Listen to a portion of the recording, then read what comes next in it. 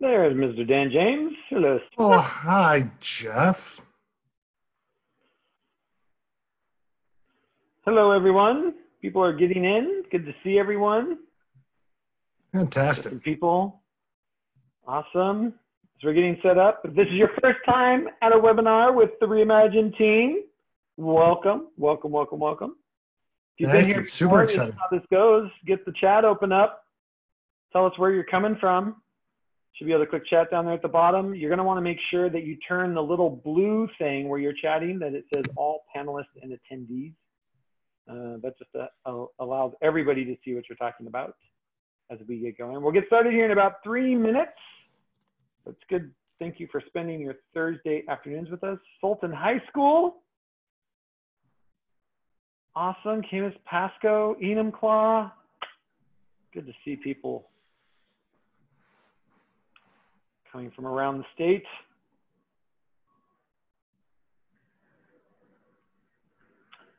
Stanwood. Awesome. Awesome. Awesome. Awesome. This is great. The webinar, so this is a little bit different than you might be used to in a Zoom meeting. If this is your first time ever using a webinar, we've got this cool other button down in your bar down there called the question and answer button. And that is where we, during today's talk with Dan James, if you have questions that you would like Dan to kind of maybe answer or think through at the end, you can add your questions over there. That's where we'll be gathering your questions during this talk. You can also have the opportunity, and this is the cool thing about webinars, you can't do it in a meeting. You'll have the opportunity that if you're in that question and answer section, if somebody has an answer or a question and you really like that question, you can upvote it. And then we'll start with the ones at the end of this. We'll start with the ones that have the most upvotes so as you get over there. So you're going to want to open that up. So welcome, everyone. We're up to 23 people in climbing. Good to see you all here coming in from Okanagan, Mount Vernon, Naselli. That's new to me. Oh, it's been there before. Kennewick, Port Angeles, This is great. Bremerton. Very cool. Very cool. About 2 minutes left. Thank you for spending your Thursdays with us. Thursday afternoon, early evening here, Pacific Northwest. Did it actually rain today? I didn't get outside today. I didn't even see the outside today. I don't even know if it rained. It was supposed to kind of rain here today. Priest Lake, Idaho. Woo woo. Been a long time since I've been to Priest Lake. Thank you, Juliet, for being here. Appreciate it. So again, please make sure that down at the bottom, on my screen it's blue. I don't know what color it might be on your device, but right next to where you're typing your message, there's a little blue box that says all panelists and attendees, or it says all panelists. You might want to change that to say all panelists and attendees so that as we're having our talk today, everybody can see. Rained in Bothell, now very cloudy and humid. Thank you for that. I don't even know if it rained here today. I haven't been outside. Cloudy and humid. It makes me feel like I'm back in Minnesota. There you go.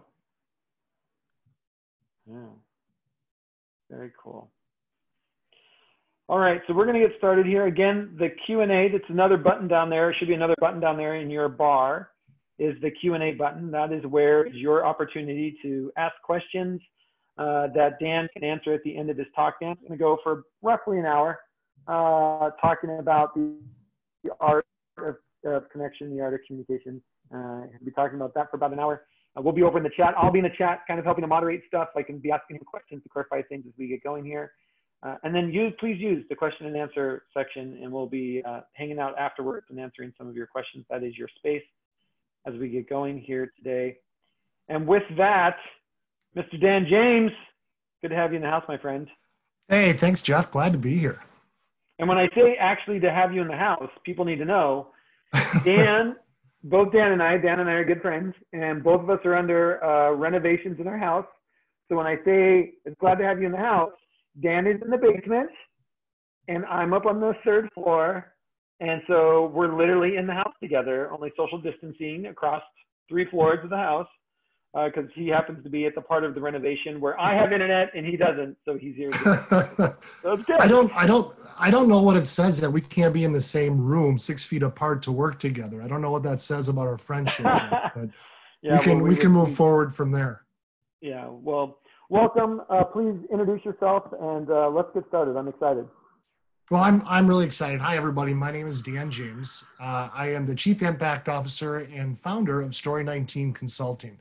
And I am basically a communications leadership consulting firm working with everything from corporate to sport to now education. And I think it's really important for everyone to understand. I've spent most of my life trying to avoid education. My background is my father was a superintendent. My mother was a teacher. My sister is a teacher. My other sister has her teaching degree. My two nieces are teachers. My aunt was a teacher.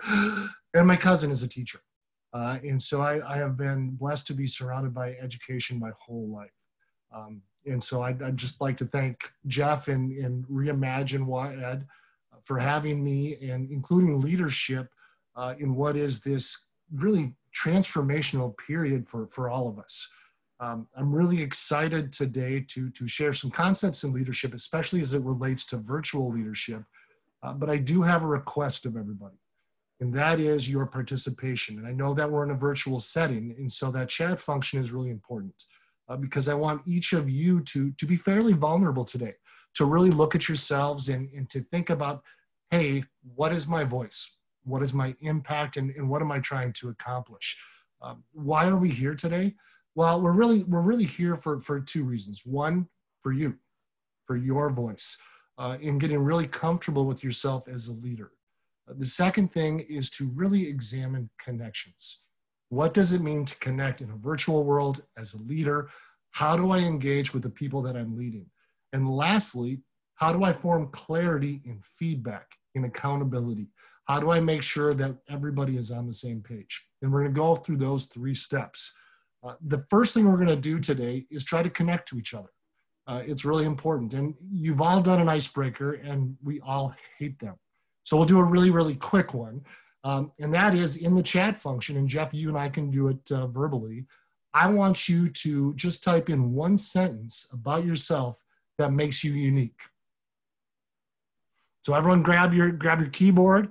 And I want to see a bunch of really unique sentences. And I did this at an HR corporate function, and the best one so far was that their great-great-grandmother survived the Titanic.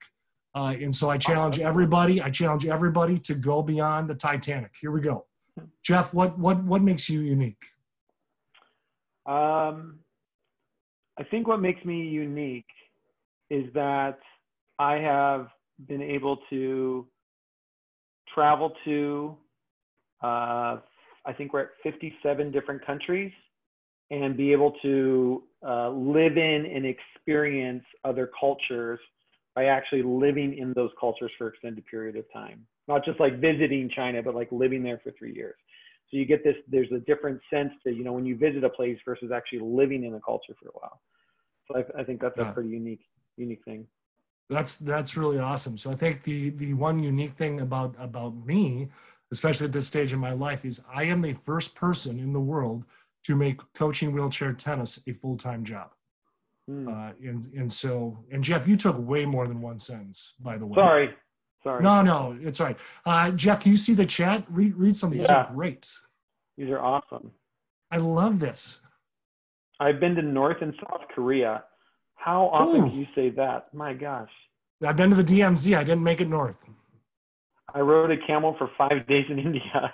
Awesome. Oh, I saw someone who lived in Africa for 10 years. Australia. No way. The Irish one is awesome. This could take the whole hour, which I'm super excited about. Okay, everybody. I think this is absolutely fantastic.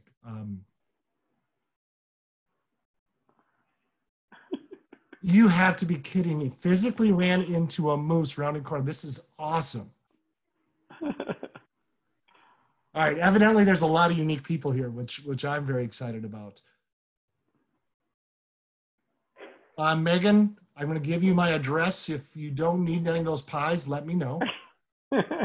I'd be fine to take one off your hands. All right, everybody. So hang tight for just a second. One of the reasons we're doing this connection exercise is it's really fun to read all these interesting things. And the quick question that I would ask is how many of the people you're leading know this about you? And it's a really important question. You'll notice that not one person wrote anything about your job. Not one person wrote anything about your school. Not one person wrote anything about your job description.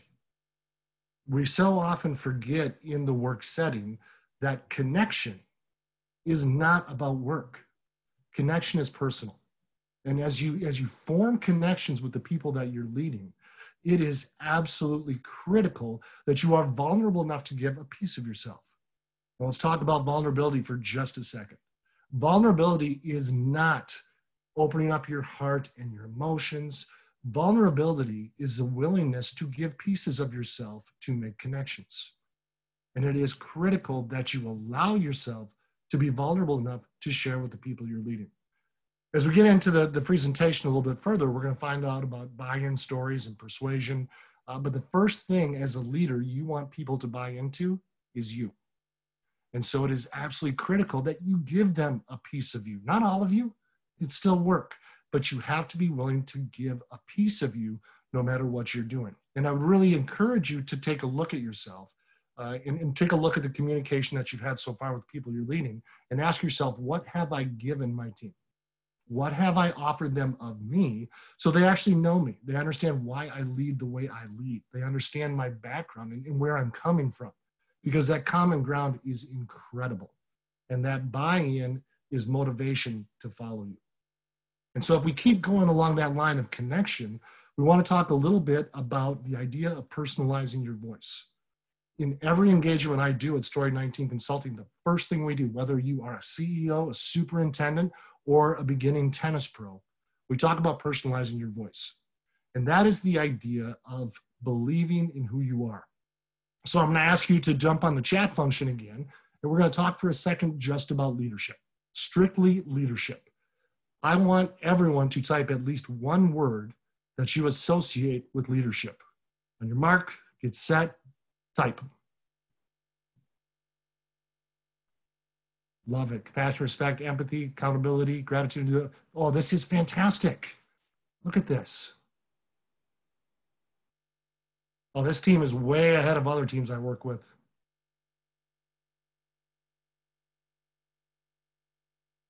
Oh, bold and brave. Thank you. That is fantastic. All right, we've had a whole bunch of words typed in, and thank you for doing that. Now, if someone would be brave enough to answer, which one is right? This is a very smart group. All of them. All of them. And here's the reality. Situational leadership is a very popular trend, and it's the idea of showing the right empathy, the right strength in the situation that you're in. But the reality is each of us is different. And I'd love to tell you a really quick story. I was the tournament director of the US Open wheelchair competition at the US Open Grand Slam. And I was incredibly nervous when I got that role. And so I had a meeting with the tournament director, David Brewer. He's the tournament director of the entire US Open. He's on television all the time. And I'm thinking, this guy is amazing. This guy has the strength. He went to a military high school. He was a taskmaster. Everyone respected him. And I told myself, this is how I'm going to lead. I am going to emulate/copy David Brewer to be the best leader I can be. And the problem was, I'm not David Brewer. In fact, my personality is very different. I'm much more of a motivator, inspirational, fun. And so I failed miserably. And I learned very quickly that you cannot lead in a vision of what leadership is or to try to emulate someone else, but you actually have to believe in your own voice. You have to trust that your stories, your delivery, and your voice is good enough. In fact, when you are your authentic self, when you are truly being you, that person is an amazing leader. That person is meant to lead large teams. And so again, the one thing that I would love to leave with you on that front is that pay attention to how you communicate. Pay attention to how you're interacting with those you lead. Do you feel like it is your authentic self? Are you vulnerable enough to admit mistakes? Are you vulnerable enough to encourage others? Because when you are authentic, again, people will trust that. Whether it's perfect or not, that just doesn't matter. Whether your delivery is perfect. Some of you are amazing public speakers. Some of you may not be. Some of you are gregarious and verbose. Some of you are introverts. It is all amazing. Leadership does not come in a very small lane in which you have to lead in a very specific way. Great leaders are truly themselves, and they empower and embolden people in their own style. And so I really encourage you, almost as a homework assignment, as you move forward, to really examine how you've been communicating with your teams. Does it feel authentic? Does it feel like you're really being your true self? And I would encourage you to absolutely trust that, because it is critical. The other part of that, the other part of what I do at Story 19 Consulting, is I engage people in their ultimate impact. I believe you've received a glossary of terms, but I want to talk about ultimate impact for just a second, because it will come across your life in many different fashions. The ultimate impact is the overarching goal of anything that you're doing. Thank you very much, Jeff. The overarching goal of what you're doing. It could be, if the goal is to onboard new teachers, the ultimate impact may be to ensure that they know the culture, rules, and regulations of the school. That's super simple. But I want to go a little bit bigger than that, and I want everyone to actually take a little bit of time. And I want you to think about who you are as a leader and why you're leading. Why are you leading?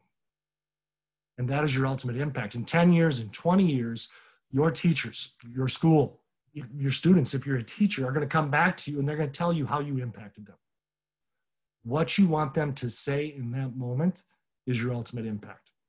And if you aren't familiar with your ultimate impact in one sentence or maybe two, you don't necessarily have a foundation of why you're leading. So I'm going to give everybody just a couple of minutes, and I want you to pause, and I want you to think about what your ultimate impact is. And I want to take some time, and I want you to be vulnerable with this. And before you do, I'm going to tell you about my transition with Ultimate Impact in wheelchair tennis. And for those of you who don't know, my initial career was the national manager and U.S. Paralympic coach of wheelchair tennis. And I coached at the Sydney, Athens, Beijing, London, and Rio Games. And when I first started this career, my ultimate impact was to become the greatest wheelchair tennis coach in the world. Bar none. That was what was important to me. It was very self-driven. It was very results-driven. And we were at a junior camp with about 20 kids in wheelchairs from all over the world. And I was coaching. And I'm telling you right now, the energy was out there. I was making a difference, and their tennis was getting better. And one of my assistant coaches came up to me and literally said, "Dan, shut up." "What do you mean shut up? I'm coaching. This is amazing." "Shut up, Dan." So I shut up. And I looked and I watched the 18-year-old kids in wheelchairs mentoring the 12-year-olds. I watched this interaction and I watched the learning happening by association, kids coming together and teaching each other. And I realized that my ultimate impact had nothing to do with being the greatest coach, medals, or anything else. My ultimate impact was to use wheelchair tennis to create a vehicle for those kids to find their best self. I didn't know that. I didn't know that's what I really wanted to do. But in that moment, that became my ultimate impact. So as you sit and you type or even write at your desk, wherever you are, I want you to think about the legacy you want to leave as a leader. I want you to think about the difference you want to make, and I don't want you to judge it. Some may be to be the most organized school in the state of Washington. Some may have something to do with developing teachers. I don't care what it is, but I want it to be genuine, and I want it to have an association to everything else you do in your work. So right now, everybody, take the time, write down your ultimate impact, and if you're comfortable, please share. And Jeff, I will be calling on you for Reimagine Why Ed and what your ultimate impact is, so you better be ready.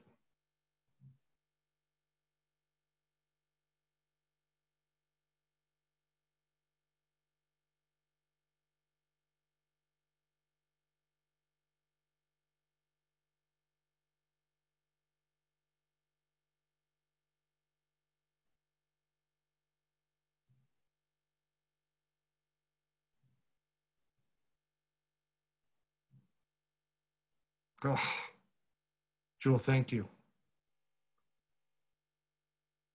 Love it.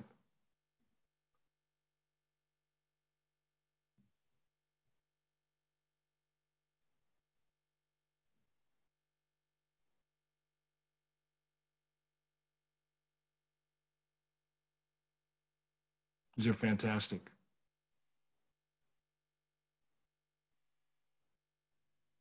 Carl, great.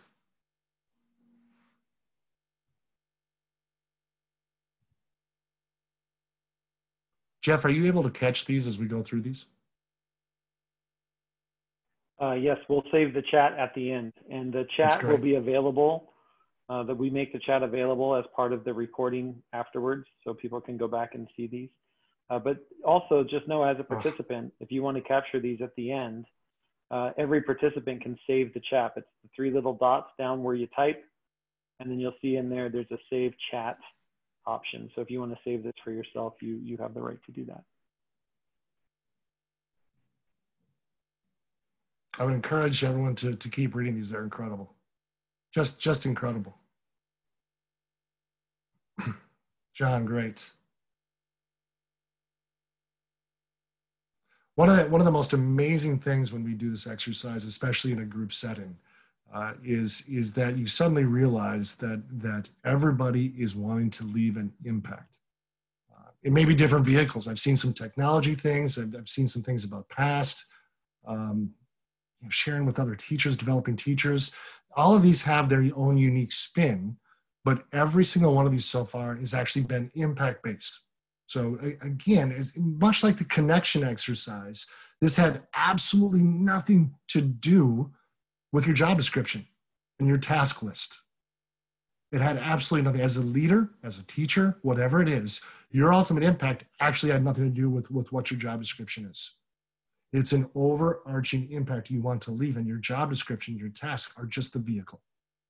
And why is ultimate impact important? Because in our daily life, and I want to mark right now that you are in the midst of one of the most difficult times, perhaps in the history of education. As leaders, as teachers, this transformation is requiring an incredible pivot. It is not easy, and I think we should mark that. I think we should be able to say this is tough. The ultimate impact is important because it is what you hold on to as your foundation. When you're not sure what direction, when you're not sure why, turn back to your ultimate impact and say, hey, can I do a direct line to what I'm doing today to my ultimate impact? Is there a relationship? And can I feel good about what I'm doing? Because again, as we go back to your authentic voice and being truly who you are, there has to be a relationship to this ultimate impact. Here's the amazing thing. Every smaller goal, every smaller thing that you do will have an ultimate impact. And we'll get into that later with one of the tools that I use. But as we go through the rest of this presentation, as we go through the exercises, I think it is really important that you hold on to what you just wrote. And you hold on to the fact that in 2 years, it may evolve. Your ultimate impact is going to be different. If I asked you 10 years ago what your ultimate impact was, it would not be the same as it is today. I can assure you that when I was in my 20s, I'm not even sure I had an ultimate impact. And so allow it to evolve, but always be aware of it, because it is the foundation of your leadership style. It is the foundation of what you're choosing to do. And I think it's really, really important. I want to transition quickly here. And again, I encourage everybody, if you have questions, get those in the Q&A. If it's really pressing, you can throw it into the chat, and Jeff can maybe help me take a look at those. But I want to transition to storytelling as a leader. I think everybody here has the academic background and knows how important stories are as it relates to learning. But I want to define what a story is as it relates to leadership, as it relates to a vehicle to understanding. When I do this in a corporate setting and I ask people, hey, what's a story? I get the most English lit answers ever. It's absolutely fantastic. Well, there's a hero, there's a foil, there's a beginning, there's a middle, there's an end, there's a plot twist, there's a happy ending. That's not a story as it relates to leadership. The story is absolutely anything that you can use to create understanding. Each of you is a teacher, whether you are a superintendent, a principal, a teacher, we all teach. And we all have to deliver understanding as leaders, because clarity and being on the same page is pivotal to leadership. So what is a story? It's analogy. And one of my favorite examples, it's a spreadsheet. Now, how can a spreadsheet be a story? Well, it's super important. And if I look at my ledger this year with COVID-19, I'm about where I was supposed to. Oh, great. Another Ultimate Impact. I love it. If I use my ledger as a story for all of you about the challenges of COVID-19, by March, every client I had canceled their contracts. And so if you just would have looked at my ledger and said, that business is failing because we're at zero. Without understanding that we had a pandemic, the story is actually the comeback within my ledger as COVID-19 has affected our businesses. So I can use that data to tell the story of my business. You can use test scores as a story of improvement, of development, not just the results. They're a story. Anything that creates understanding is a story. But I think it's really important as leaders to understand there are 4 kinds of stories. And it's very important to differentiate. The 4 kinds of stories are persuasion, motivation, connection, and information. I'm going to go through those again. Persuasion, connection, information, motivation. And you can use anything in those 4 formats to make an impact on your team. Why is it important to understand those 4 styles of storytelling as a leader? Because you have the responsibility to connect to your team by choosing the right story. Right now, I'm imagining there's a lot of buy-in. You're working with Reimagine WAED. This is a large pivot. And so we have to use persuasion. This is where we circle back into impact and empathy. As leaders, you choose stories that are empathetic to the people that you're leading. It is critical. And we use this thing called the relationship wheel. And what is the relationship wheel? Whether you're doing a presentation, having an interpersonal dialogue, or just teaching in a class, relationship wheel starts with the people believing you are authentic in your presentation of content. They actually believe in you. The second thing is that they believe in the impact you're making. And it is absolutely critical. And so as we look at these different things, the relationship wheel can only turn if you've created a relationship, if you've created a connection. We're circling all the way back to the beginning of the presentation. We're circling back to the idea of making a connection. So if I'm telling a story, if I'm trying to connect to someone, that relationship between the speaker, the audience, and the content or the impact is irreplaceable. All 3 have to be in place. What does that mean for you as a leader? When you choose your stories, you cannot think in your terms. We have this language barrier between leadership and those we lead, because as leaders, we tend to forget to think about who we're speaking to. We tend to think in terms of, I know this information, I've got to deliver this information, and so I'm just going to tell it. The next thing that happens is that we absolutely forget that there is an impact on the people we're leading. And so as you choose stories, you have to choose stories that actually impact the people you're leading. That boils down to something super, super simple, and that is the what versus the so what. And this is the crux of connection. We spend all day as leaders dealing in curriculum, administration, whatever it is that is there. And we have a tendency to want to deliver that information. And the informative story is great. The problem is we're in the midst of a time frame in which we need buy-in. We absolutely have to get parents, teachers, other administrators to buy into this incredible pivot. We have to use a persuasive story. How do you choose a story? Do you choose it based on your knowledge, or do you choose it based on the knowledge that others have and what impact is going to affect them? So, Jeff, if I'm going to put you on the spot, are you ready? Sure. I'll give it a go. All right. So you obviously have been incredibly busy over the last few months. And you right now have to tell me a success story that's going to get me buy-in to changing the way that I teach in a really short matter. It is your story elevator pitch in 2 minutes or less. So I would say the story that I would tell is that we have students in this state that actually graduated, met their graduation requirements because of distance learning, that they were not going to graduate if school remained the way it was. And because of distance learning, it created an opportunity for these kids to actually graduate high school. And we have to understand that the system that we had before wasn't perfect. It wasn't running, it wasn't working for every single kid. And to understand that distance learning is going to work for some kids. And how do we take the best of both worlds and bring them together when that time and place allows? It's fantastic. Absolutely fantastic. Everybody, I want you to just pause for a moment. And you're all in the midst of a pivot, and it's really important. And I want you to think of the impact that's going to get buy-in to what you're doing. I think it is really, really important that we're able to share the impact first. And so that's where we get into the what versus the so what. So Jeff just gave me the so what. Jeff basically led his first sentence, said, we aren't getting kids to graduate through distance learning. Full stop. That is the so what. The process is the what.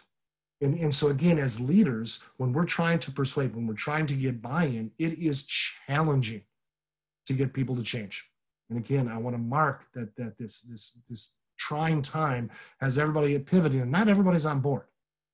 And if you do not have a good persuasive story, if you do not have something that can get people on board by showing an impact, not only for the kids, but for them. What is the positive impact in this story for them? There's a tendency to want to make that positive impact about the school, solely about the kids. There has to be a way to make it a positive impact for them. What Jeff is doing is making distance learning easier for the teachers as well. That's an important impact. And I think it's really critical that each of you, as you try to get buy-in, can do that. So let's go back to the four stories. Let's go back to the four kinds of stories. So the first thing we did was talk about connection. And we talked about, on a personal level, being able to be vulnerable enough to connect. The second part of this is the information. Well, that's the what. And that's probably going to go last. The persuasive combined with the motivation. That's where real change occurs. That's where we get buy-in and people to follow us. And so as leaders, that persuasive and motivational story is critical. And it's going to make a huge difference in the way that folks come with us. Let's pause full stop and say, okay, that's great. I'm leading in a virtual world. And this has fundamentally changed. And I understand the challenge. When I took over the job at the United States Tennis Association, I lived in Minnesota. My office was in New York. I was managing 17 offices across the US and players from Hawaii to Maine. I did not have anybody that was on my team. And I want to talk for just a second about failure, because I think as leaders, it's really, really important. And I know Jeff and I have spoken about this quite often. Jeff, what is your saying about failure? I'm going to put you on the spot again just for fun. Fail fast, fail loud, baby. I love it. I take a little different spin on it. I talk about proactive failure. The one thing that is inevitable is failure. I love fail fast, fail loud, coming for Shannon. Yes. I wish your typing was louder. That would have been very helpful. But I want to talk about proactive failure because I think it's really important. As leaders, we have to give feedback and we have to be able to talk to people about their failures. We used to, on the teams that I coached and with my coaching staff, had Friday failure meetings where we sat around and we literally discussed the best failure of the week and what we did about it. And there were times that it was hilarious. There was one time where someone who worked for me accidentally got her team's social security numbers out into the public. That one wasn't nearly as funny and actually required some legal action. Bottom line is there's going to be failure. So what are the tenets we're looking for? And that goes back to that motivation. Is it based on proactive action? Have we agreed on what we're doing? Was it in the plan? Did I have a plan? Was I putting forth the effort? And it's a really important question to ask because if all the answers are yes, that's beautiful failure. That is success. And then obviously the secondary question is, well, what did you learn? The danger is, especially in a virtual world, we learn from our mistakes. Thank you, Carolyn. I could not agree more. We get better. Just as a quick, and you can do this at home because I don't need to know. Anybody fail today? Just so you know, I failed today. Thank you, Shannon. Yes, I definitely failed today, and I do every day, and I embrace it. I celebrate it because it's what's made all of us better. It is that pain. It is that bounce that helps us to learn, and it's actually an incredible concept in education because as leaders, we're taught from the very beginning that failing or making a mistake is not a positive thing. But as leaders, we absolutely have to embrace failure. And the most important thing, and I want to kind of transition a little bit into this idea of leading in a virtual world. It is even more difficult to allow for failure as we change. I could not agree. If you are not failing, you are not learning. Amen. I agree.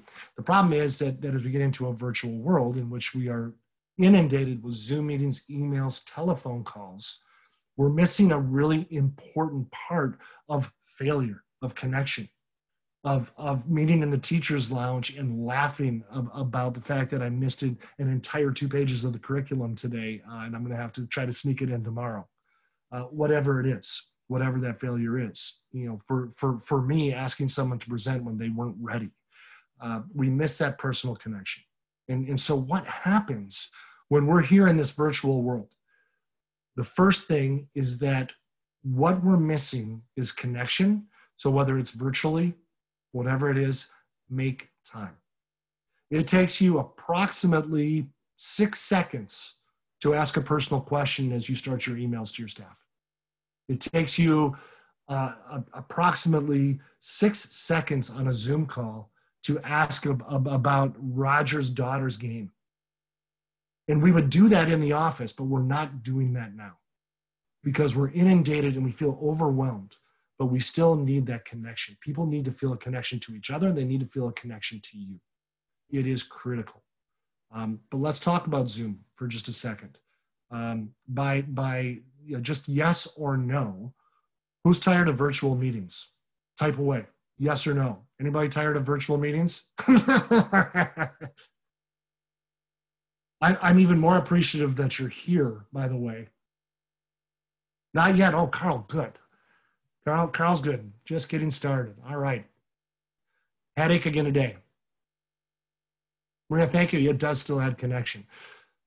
One of the things that I'm going to encourage you to do is to moderate what I call, I'm sure many people call it, video chat fatigue. It is a real thing. And having Zoom meetings all day is just too much for everybody. There's a theory of diminishing returns, especially in sports. And that means that if I am trying to build muscle, and I lift weights, if I lift the same weight the same way, initially I'm going to show great improvement. I'm going to be able to lift more. I'm going to add weight. The problem is if I continue to do that the same way, there is a diminishing return. Initially, the increase is less. And all of a sudden now I plateau, and eventually it goes down. I don't know of a human alive who can maintain this video chat mantra the way we're doing right now. And so as leaders, you have the ability to control what that is, especially as it relates to meetings, especially as it relates to that interaction. I would really encourage you to ensure that people are taking time away from video chat, that people have time to actually do their work and engage. And we can go back to even some quick telephone calls or just emails. But this idea of being face-to-face on the screen all the time is wearing everybody out. Decide whether it's super important to have the camera on or off. If you have to have a meeting, do I have to have the camera on or off? There are some meetings where it's critical. There are some meetings where you need to be able to see reactions. People need to interact. But if we go back to the informative story, there are also times where, you know what? Let's hop on this. Stay in your sweats. Eat your Cheerios. Be comfortable. but be cognizant to the point of actually asking your teams, hey, how you doing? Are you tired? Are you worn out? And I can assure you that especially in the group meetings, it is taxing. They're tough to follow. And so I just want everyone to be really, really conscious that Carl is now commenting on the Zoom classes. I'm not going to get into that. That is not my lane, Carl. Jeff and I have spoken about all day Zoom classes, and I assure you we're on the same page. It's too much. The other thing that happens when we have this sense that we have to be together all the time, when do people get to work? When do they get to create? When do we get to be our best? Because I'm going to promise you right now, unless we're in a one-on-one meeting in Zoom where we're collaborating, but we're just having a meeting, we're not at our best. We have to create space for growth and development, whether it's our students, our staff, our peers. There has to be time and space in a virtual world for growth and development. There also has to be time for filling our own cup. And we're missing that in this virtual world. One of my clients in a biotech industry came to me one day and just said, I'm done, I'm quitting. I don't want to do this anymore. I was a little taken aback. I said, okay, hold on. Why? Well, I'm on Zoom meetings from 5:30 in the morning until 7 p.m. I don't have time to do my work and I'm exhausted. I said, well, okay. Have you brought that to your leadership? And have you actually identified the things that fill your cup to give you the energy to get through this trying time? And in 2 weeks, his leaders actually said, no, we won't do that anymore. It's too much. And he actually started to keep a chart of what he's doing for himself because video chat is so taxing. And so again, there's two things in this. Number one, monitor how much video time you have. People need time and space to grow and develop, especially if you're challenging them in this new time where they're learning a new way to connect to students. Give them time and space. The second thing is, how are you encouraging them to fill their cup during the stressful time? How are you encouraging them to have a personal gain that is critical to having the energy to do this every day? And are they keeping a chart? I literally have two clients who keep charts on what they do. One of them promised I'm going to do meditation and read for half an hour every morning.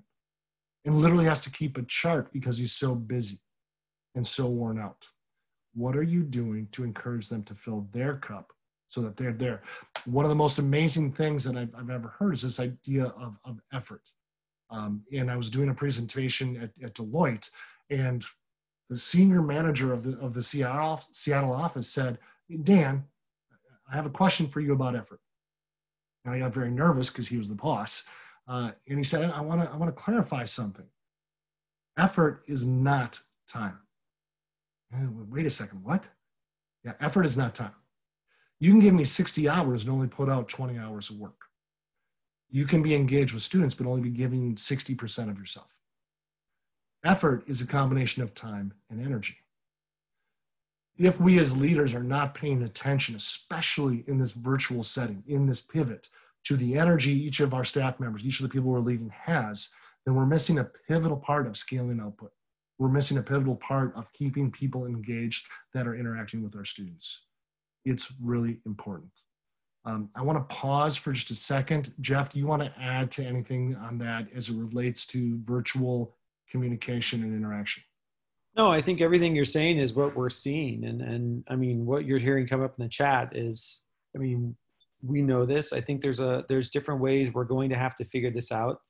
I would just be, whatever your schedule is what your schedule is at this point in time. But if you find yourself, or you find that kids are in Zoom meetings 6 hours a day, do they have to be in a Zoom for your entire hour?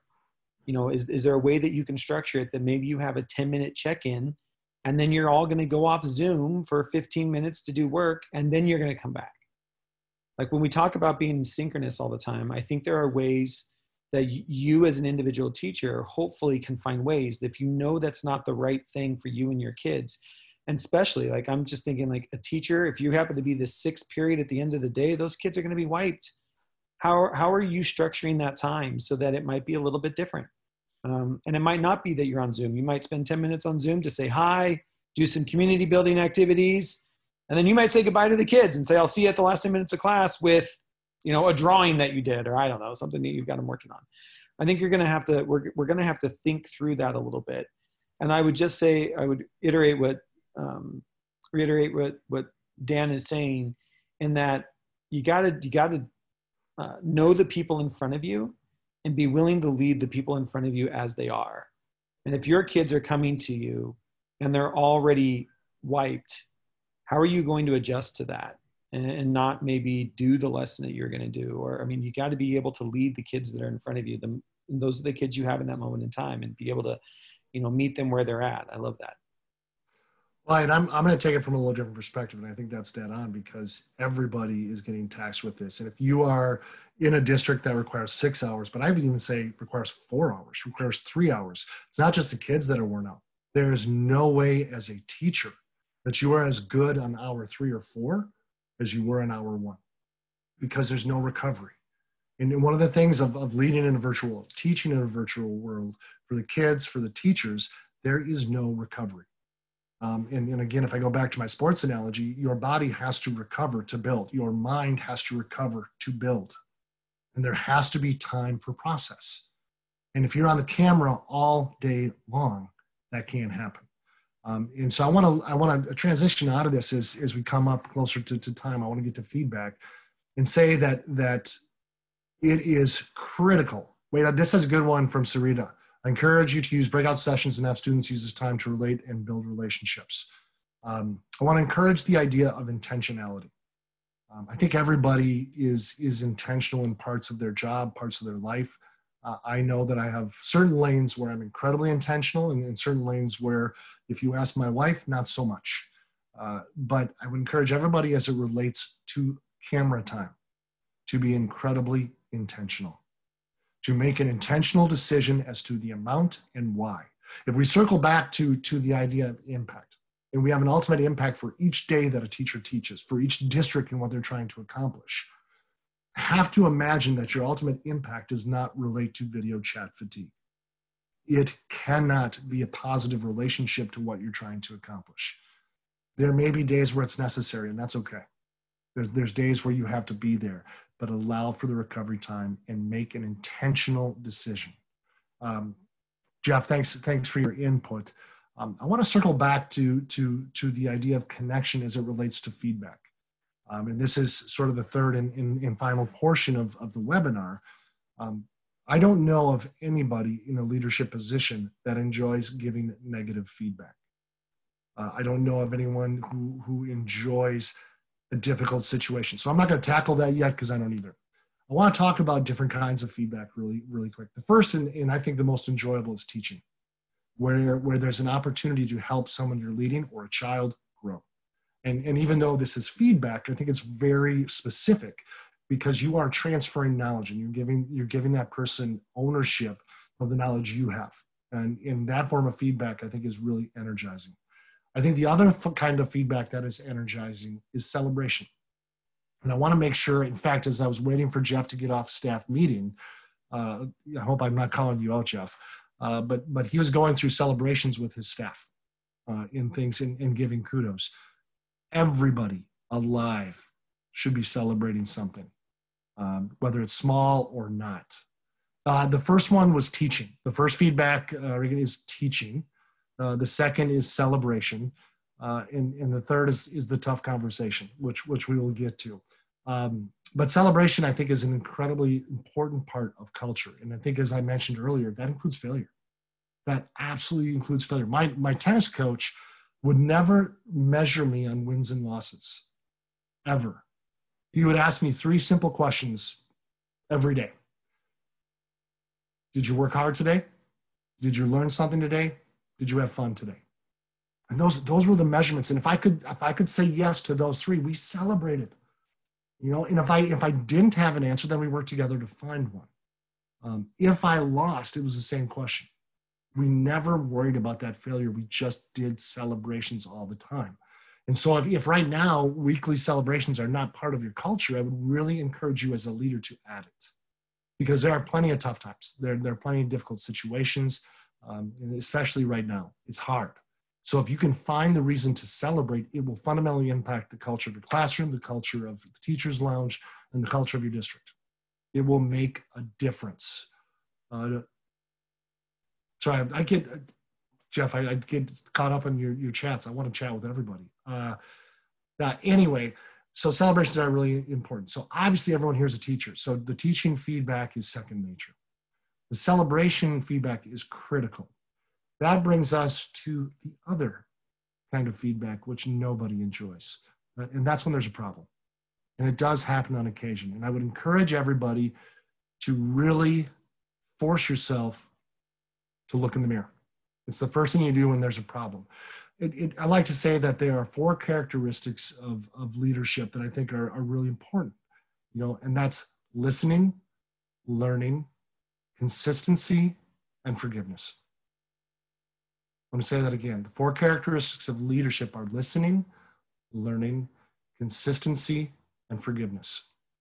And you're going to notice, as a communications guy, not one of those had anything to do with speaking or storytelling or telling, because that's not what the most important thing is. That part will come. But consistency is the most important thing, and that is, regardless how you personally feel, everybody must be treated fairly. And I know everyone has buy-in to that, but it is required to be said. It is so important for your subculture or your overarching culture that everyone feels like they're being treated the same. It's very important. Listening. I'm going to tell you a story right now, and I want you to practice what I call blank slate listening, because as a leader, I think it is the hardest thing to do. Blank slate listening means that you literally are going to blank the slate in your mind and just listen. That's it. So I'm going to tell a very brief story about one of the worst leaders in my life. And I want you to attempt to not let a single thought pop into your head and just stay with me. In 1996, I thought I had to get a real job and get a real life. So I took a corporate job at the corporate headquarters of Target. Phenomenal company. My wife worked there. I was a merchandising analyst, which means I sat in front of a computer and pushed stock from a distribution center to stores. I switched departments when I got placed in my first role. And my leader looked at me when I was struggling and said, Dan, there are just some things you have to learn yourself. And when I said, I've never seen any of this, that's not my problem. There was no empathy. There was no teaching feedback. And the tough conversation happened in a negative way immediately. That was the first lesson for me in leadership of how I never wanted to lead. And how much of my curriculum started, and even as a coach and a leader myself. Full stop. All right, I want anyone to just say me if you were able to go through that entire story without a thought popping into your head. Go chat. Say no if you couldn't. Kathy, good job.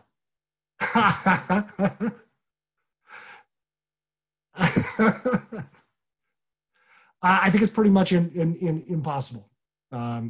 Well, to be fair, it could have been a terrible story too. So that may not be your fault. It could have been a really boring story, which again, not your fault. I think the point is that blank slate listening is really hard. It's also really hard as a leader when you are trying to make a point. When you have something, oh, John, that's a separate conversation. I'd like to have that one. It's a really important example of when you are talking to someone you lead, whether it is a student, another teacher, whatever it is, how difficult it is to actually have empathy without hearing them. My father's favorite saying, again, so there's 2 things that, and I think it's really important that I share this with what my father said to 2 parents. It has nothing to do with this webinar. It's just classic. A student had gotten in trouble, and the parents came in to my father's office when he was a superintendent, and they said, Dr. James, my child doesn't lie. And without missing a beat, my father looked right at them and said, I have 3 children. I haven't believed a word they said since they were born. That's my father. And that's what I grew up with. Hopefully no one had a thought come in there. But the idea is you're going to have something to say. And you're going to have something you want to teach or impart. But if you don't listen and truly listen to what they're saying, you may not know how to say it. And that's really, really important. I've got 9 minutes to get to the tough conversation. And I think this is one of the tools that I have had to learn and implement myself. When there is a problem, it is important that you give that person a chance to learn and grow. Unless it's so severe that you have to have a tough conversation immediately, there's really a 3-step process. And the first step is to not even say there's a problem, but an opportunity. And that's what we call communicating forward. And that feedback loop comes directly in and saying, hey, you know what, as we develop and grow, you have an opportunity to add this tool. And it's a way of positively looking in the future. If you add this, here's the impact and how great it's going to be. But you're creating a picture of success in the future without even mentioning there's a problem. Give them the opportunity to solve it themselves. Communicate that success in the future by implementing something new or change. The second thing that you have to do is identify that there's a problem. If that behavior doesn't change, you have to identify a problem. But you're going to use positive framing to frame that problem in a positive way. Look, Jeff, right now we have a problem. But if you are able to do A, B, and C, this will happen. We're going to be great. And so there's still a positive opportunity to create change. The third step, not as easy, is a tough conversation. The tough conversation occurs when they've had 2 chances to implement change and they haven't. And then there's a real conversation as a leader you have to have. And it shouldn't come as a surprise. If you are able to say, you were supposed to do this, you were supposed to do this. A and B, you had an opportunity, it didn't happen. Now change has to happen immediately or there are consequences. The hope is if you do a really good job of communicating forward and positive framing, you'll never get to that point. But there is a point in communication and strength and leadership where things have to move forward one way or the other. The hope, again, is that you don't need to. I want to pause for just a second and say that as leaders, before we get to that tough conversation, this is where the mirror is very important. And this is where clarity is important. So often as leaders, we think we are closing the loop. And closing the loop is the act of making sure that deadlines and action items are agreed upon. It is a really important communication tool, whether it's with the kids or other teachers.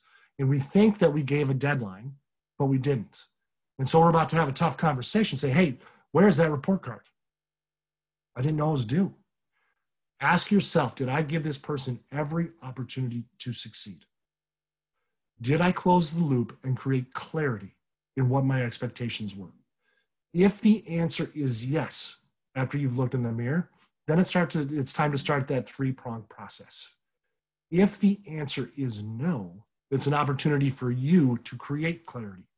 I can't emphasize enough in leadership how important closing the loop and accountability is. You cannot levy expectation without clarity. You cannot give feedback when it's not expected.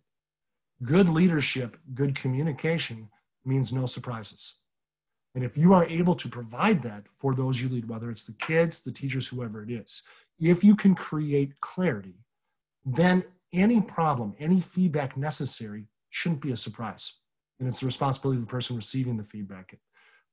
And so that's really important. I want to just hold on. Tough conversations must give chance to, and I'm not sure what that question is, but we can circle back on that. I want to just kind of go overarching with what we've looked at today in terms of leading in a virtual world. Concepts of leadership are not changing because we're in front of a computer, we're on the phone, we're on email. We still need to connect. We need to connect to our students, we need to connect to our peers, and we need to connect to those we're leading. It is critical. That's probably very true as well. And that's a different conversation. And I wish we had time for managing up, Juliet. It's a different conversation. But make the personal connection. Be intentional moving forward about personal connection. And believe in your voice. The second thing is to make sure that you are telling the right story. There is so much need for buy-in today with the crucial pivot that we're all a part of in this virtual world. What is the impact that you're pushing to make a difference? And lastly, make sure that you're clear. Make sure that you are providing clarity and closing the loop before you give feedback. But as you give feedback, teach, celebrate, and give people a chance to fix anything that might be a problem by going through that 3-step process. Communicating forward, closing the loop, positive framing, and then self-conversation. Jeff, I want to thank you and Reimagine WAED for having me. It's been absolutely fantastic. I'm super excited about any questions you might have. There's no topic that is off right now. And then Jeff, if there's anything else you want to add in closing, please do. Awesome. Thank you, Dan. Appreciate it. There are a couple of questions over in the Q&A. And again, if there are questions that you have, we're using the Q&A section down there at the bottom. You might see that. There's a couple over there already. I love this one Awesome. from Jewel. I think this is it's a one we has come up a couple different times, but Jewel wrote in the question, she said she was in a PD on racial stereotyping, which is state requirement that we must do here around cultural responsiveness and racial literacy. And she's just asking, as a leader, she's saying there's a time when I was stereotyped and almost didn't join a group. I'm Native. Is it too out there for an entire staff that I only know some of them? I'm new to the school, but know about 40 of the 120 teachers. So when you talk about impact statements and telling your story, how personal do you get, and how well do you need to know the group? Like Jules saying she knows 40 of 120 teachers. They're talking in this PD session about racial stereotyping. Does she talk about personal stories then about times she's been stereotyped against, or what are your thoughts on that? Like, how do you do that as a leader, of being able to bring in your own stories like that without seeming like you're trying to, do something else? Right. I think that first of all, my answer is always going to be yes. I believe in vulnerability. I believe it strengthens rather than weakens a leader. I think that vulnerability humanizes a leader, which is really important. But I also believe that there's a progression, and you have to allow yourself to get out of your comfort zone slowly. Which means instead of telling your whole story, you may just want to say that I am Native. I have been stereotyped against, and I believe it's worthy of discussion. You may not go into your personal story, you may not, but I would love for you to be able to get there. I am a firm believer that everybody's story matters. And I think everyone should be able to tell their story to the degree comfortable. And again, I didn't have a chance to get into directional leadership. If you are a leader, you share your story, but you don't lean on, you're not confident with those you lead. You are that for them, you can't be that for those you lead. But you still share your story. It also gives the people that you lead, even kids, an understanding of where you come from. And so my response is, I believe in that vulnerability. I think that it is powerful, but I encourage you to do it, if you're not comfortable, to do it in increments, but to get to the point where you are willing to share, because I actually, just hearing that, would love to hear that story and be a part of making a difference to share that, because I think it is that important.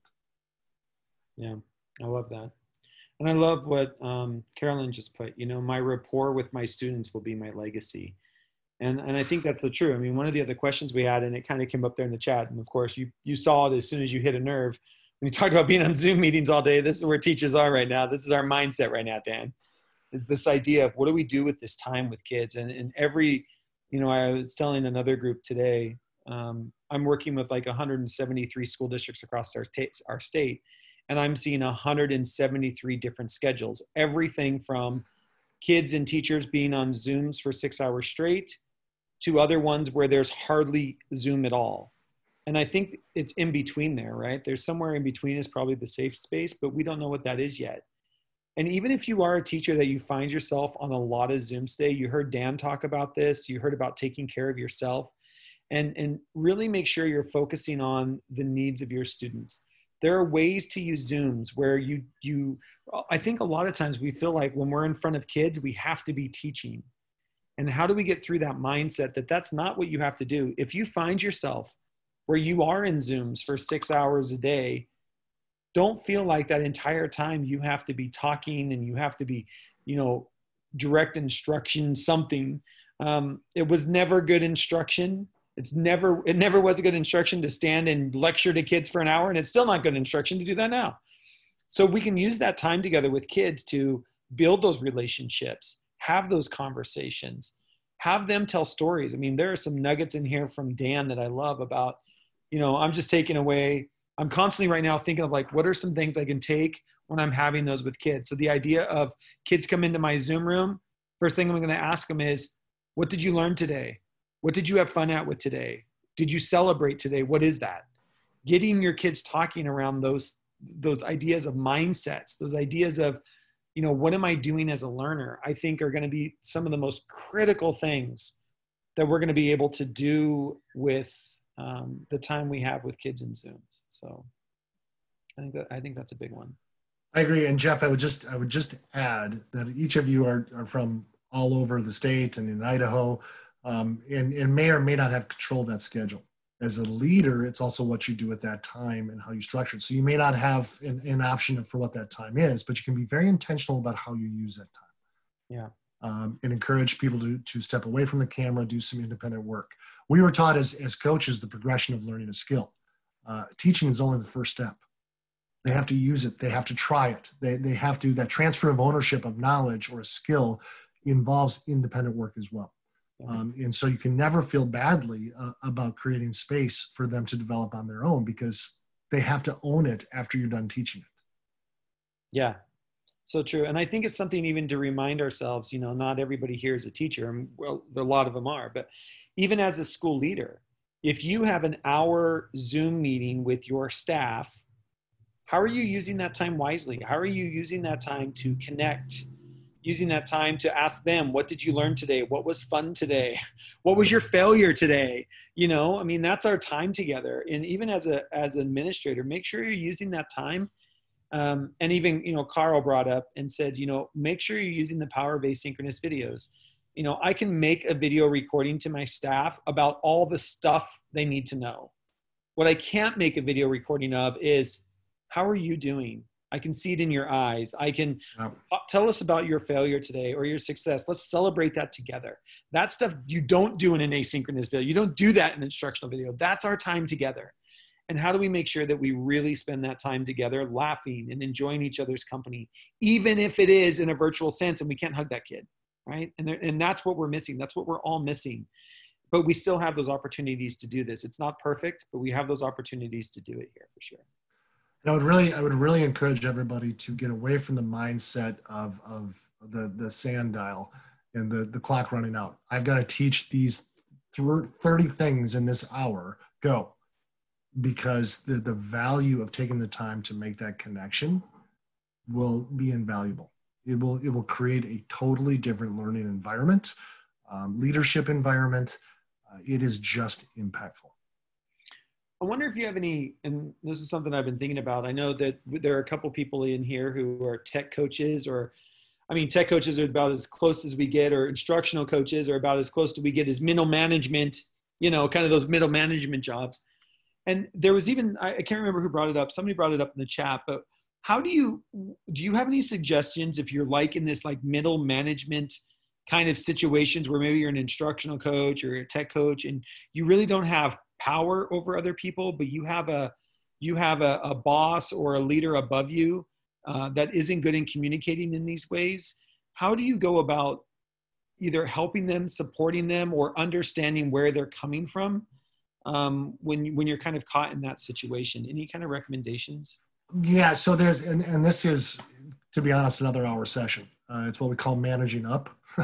And it's creating the relationship with leadership that allows you to make suggestion, that allows you to interact.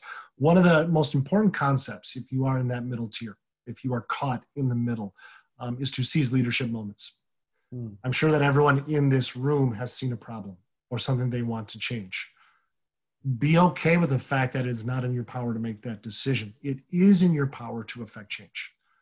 Meaning that you need to seize a leadership moment. And then we go back to the storytelling. A leadership moment is the ability to tell a persuasive story that gets leadership to buy into the idea you have. And so one of the biggest dangers when we see a problem is to go in and complain about the problem. Managing up is 100% solution oriented. The only problem is that you're not the decision maker. So you may have to be okay with an edited solution. You may have to be okay with a no. but don't stop doing it. But the biggest danger in that middle tier, or even a lower tier as you try to manage up, is the idea of coming and saying, there's a problem, I need you to fix it. That won't accomplish anything. What accomplishes some is, hey, I've recognized this problem and I've thought about it. Here we have this opportunity to do A, B, and C. That's impactful. And at the very least, doesn't put someone on a defensive position, and they're more willing to listen to you. But you have to bring a solution forward in part of that persuasive story. Oh, I like that. I like that. And you just make me think about, even as you were saying that, I'm just reflecting on, sometimes teachers can be that situation. And I'm just thinking about people are talking about their schedules and, somebody else right now happens to be those negotiating at the union schedule with, administrators are creating these schedules that you as a teacher maybe didn't have any input in. And so you're feeling like this thing's coming down to you. So you're ending up in 5 hours of Zooms a day or 4 hours of Zooms a day. But do you seize an opportunity to say, okay, I have to be in these Zooms, but how I structure my time in these Zooms, that's on me. And it doesn't have to be me delivering content for an hour at a time. It could be me fulfilling the emotional needs of my kids. And one of the things that we saw last spring, this is data, not research. One of the data points we have from last spring is teachers who spent that Zoom time actually working on the things that you're talking about, building those connections, talking about the stories. Kids showed up for those classes. Kids showed up. Teachers who were trying to teach nothing but content on Zoom, we watched kids fall apart. Kids stopped coming. We saw disengagement because I don't want to go there and have somebody just talk at me and try to teach me something because it doesn't work. But we actually have data points from last spring where if you use that Zoom time to create connections, create communities, talk with your kids, ask them if they've had fun today, kids show up. And we know that we need to get kids to engage before we're going to get them to actually do the learning we need them to do. And so those Zoom meetings in my world and what we've been teaching through Reimagine WAED is use that time to engage kids, right? Because once they're engaged, they'll do the work for you. But we've got to use that time in a way that actually really allows us to engage kids in meaningful conversations with each other, with us as a community of learners, and really build on that foundation first, especially in September. That's going to be a critical piece.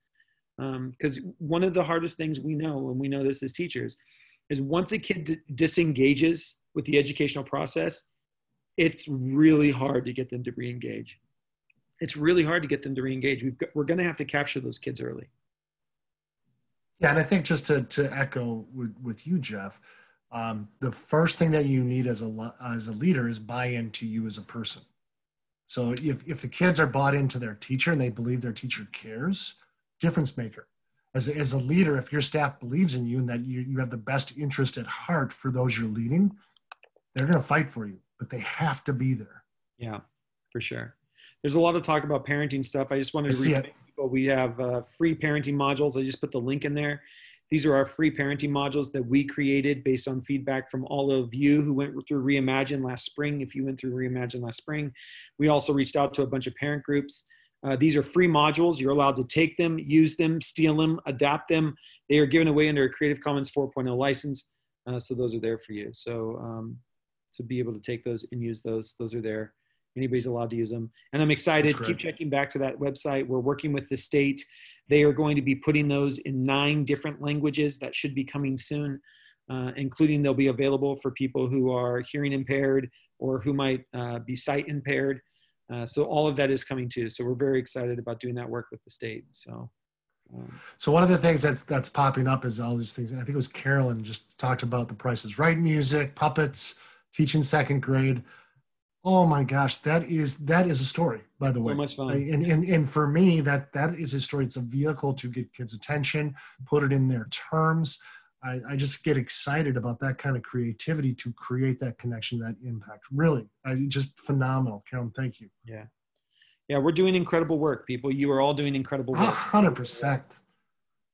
You're doing incredible work on behalf of your kids. Thank you for being here. Dan, thank you for giving us your time.